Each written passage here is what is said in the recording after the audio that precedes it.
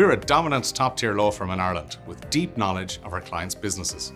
However, I think it is our commitment to excellent service that distinguishes us in the market.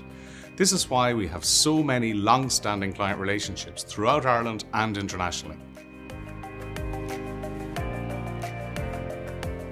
For many businesses, keeping pace with new regulations is a daunting task, but I've picked 3 pieces of legislation that cover a broad range of sectors: built environment, technology, and international investment. The progress of the Planning and Development Bill will be closely monitored.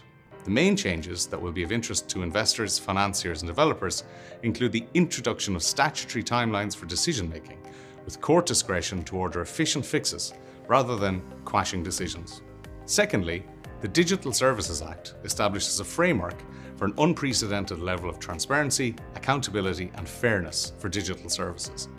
It imposes obligations in a cascading fashion with a base level of universal obligations and more onerous obligations applying to specific categories of service provider.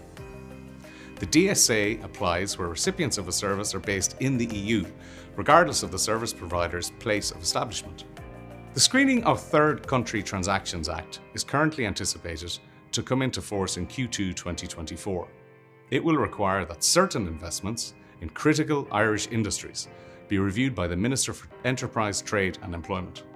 The financial threshold for the transaction value has been set relatively low at €2 million, and the Act empowers the Minister to assess, authorise, condition or prohibit foreign investments.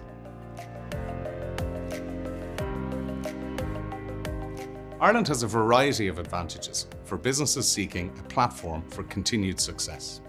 By way of example, Ireland remains the only English-speaking common law jurisdiction in the EU with direct, frictionless access to the single market and Eurozone. We have an experienced, efficient and predictable court system. And Ireland is a tried, trusted jurisdiction for sophisticated investment. We have an evolved and experienced professional and corporate services sector with a sophisticated tax, financial services and legal infrastructure to support that.